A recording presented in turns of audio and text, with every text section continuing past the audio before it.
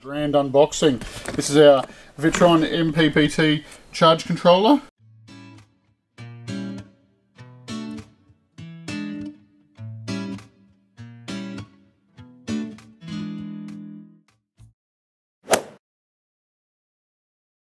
Okay, so a little bit of progress here.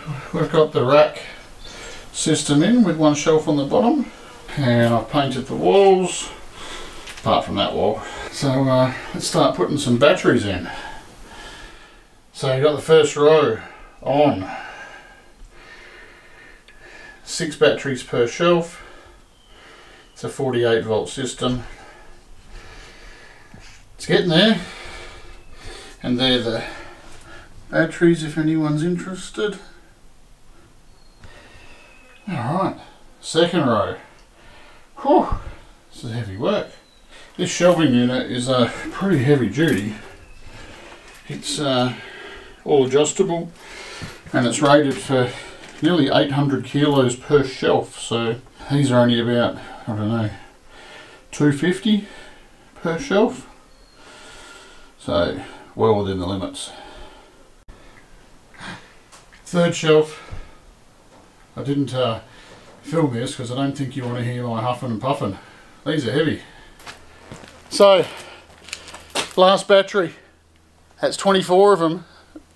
That's a hard half an hour.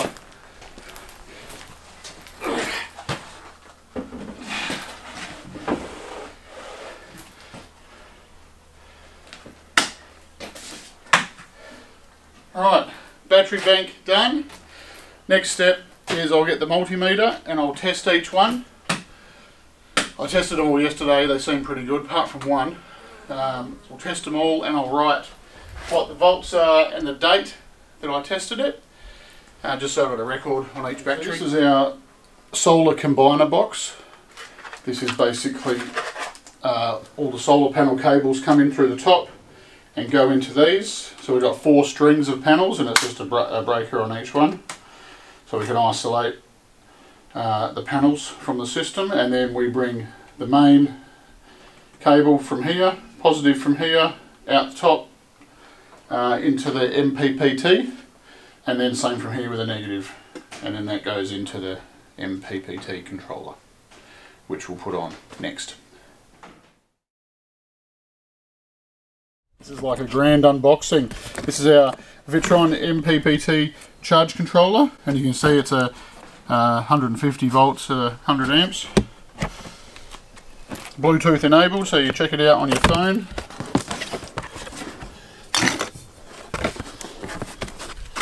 Victron do amazing stuff. I'm almost too scared to take it out of the packet. This thing is massive. Look at it. That is awesome. And that'll go on the wall. So our wires from the combiner box will come out and go into here, and then cables from here go to our battery bank, and then basically we're charging. Okay, so we've just installed the DC junction box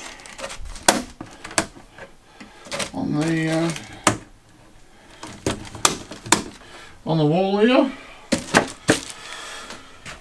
Just sort of deciding the location for everything.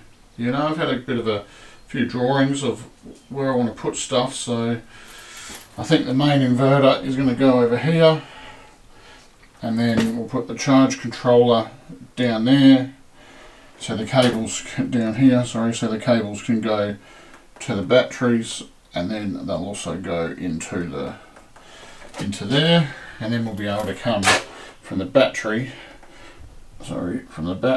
along here and up to the inverter. That's what I'm thinking. I've just mounted the Victron MPPT controller. It's rated for 150 volt, 100 amp. So that'll get hooked up to control these batteries. This plastic is just temporary, it's just for a bit of a dust cover kind of while I'm working in here. I've got our solar isolation board. So panels will come in into the top, and then they'll go from here into the controller, but that's how we separate the panels.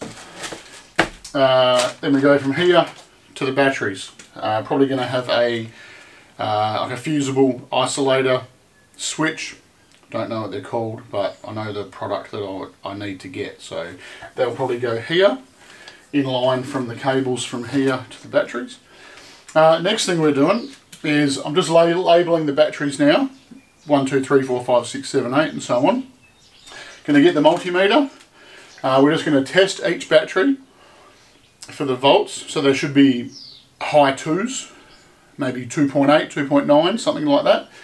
And I'll just write on the battery with a Sharpie what they tested and what date I tested it.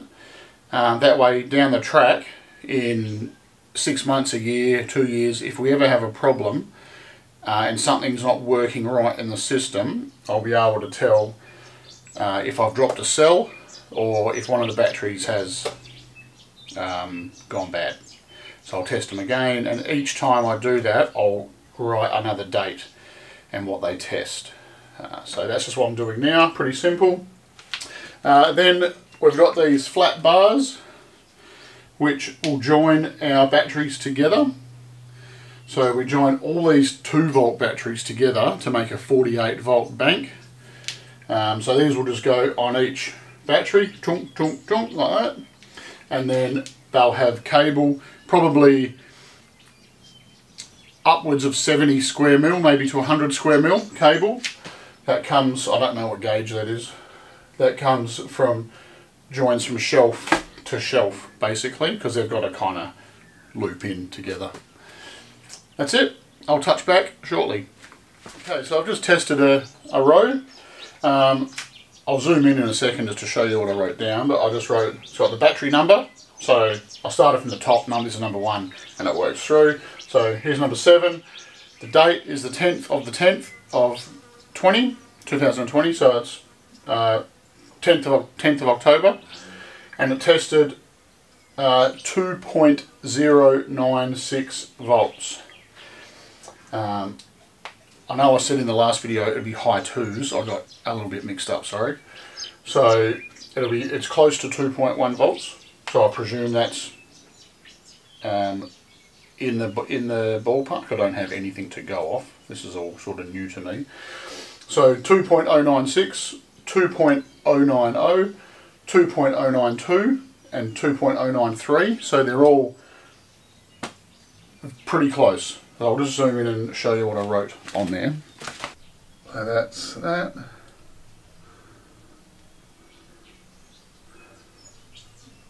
So just a reference for later. I've tested them all. They're all pretty good. Next thing we do is we've got to join them in series. Pretty sure it's series. I always get series and parallel confused. But what we're doing is we're basically converting these 6 2-volt batteries into one large 12-volt battery.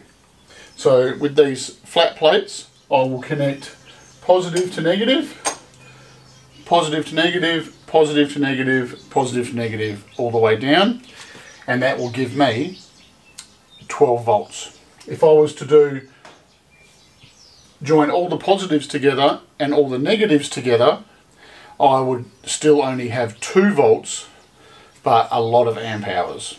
So currently I'm going 12 volt in series, and then we have each shelf is 12 volt, and then they will all join together and they will make 48 volt at the end of the day.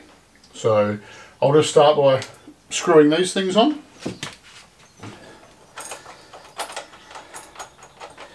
So I'll just screw them all on loosely for now, and then I will go get my little socket, which I've made a little special tool, just a socket, little ratchet thing, but it's all wrapped up in tape and stuff, so that'll be only used in here because I don't want to have any sort of excess exposed metal when dealing with the batteries, because that could just go bad. So all these, I've already had all these bolts out, cleaned all the terminals, cleaned all these plates. So get them all on like this. Just got to keep a bit of concentration to make sure that you're doing it correctly, because if you do it wrong and you don't realise, kaboom. So for example, on the bottom row that I didn't realise that I had one battery which was turned the opposite direction.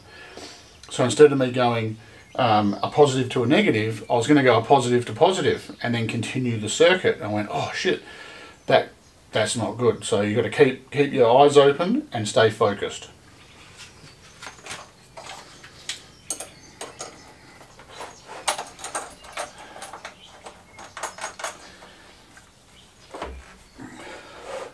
So these terminals are the correct length.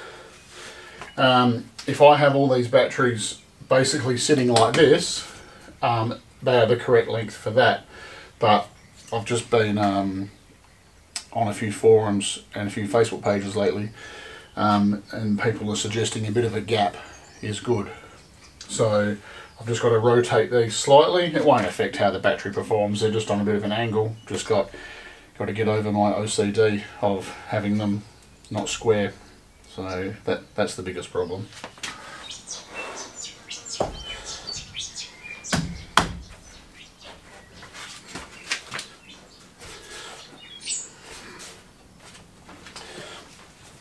Okay, so I've just put all these terminal bars on, I suppose you call them. Double check, red to black, red to black, red to black, red to black, red to black, all good. And I haven't tightened these fully down yet, they're just hand tight. And I get the multimeter, set it on DC volts, and just double check what we've got, and it comes up 12.56 volts. So I'll just write that down on here, 12.56 on the 10th of the 10th of 20. And that way I've got these labelled with what they test individually. I've got them labelled as what they test as a full bank. I hope I was in frame then. As a full bank. I've just got one more row to go, and then yeah, that's about it.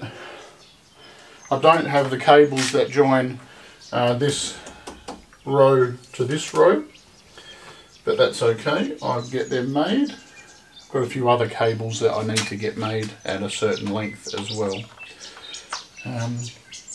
Go from there. Enjoy.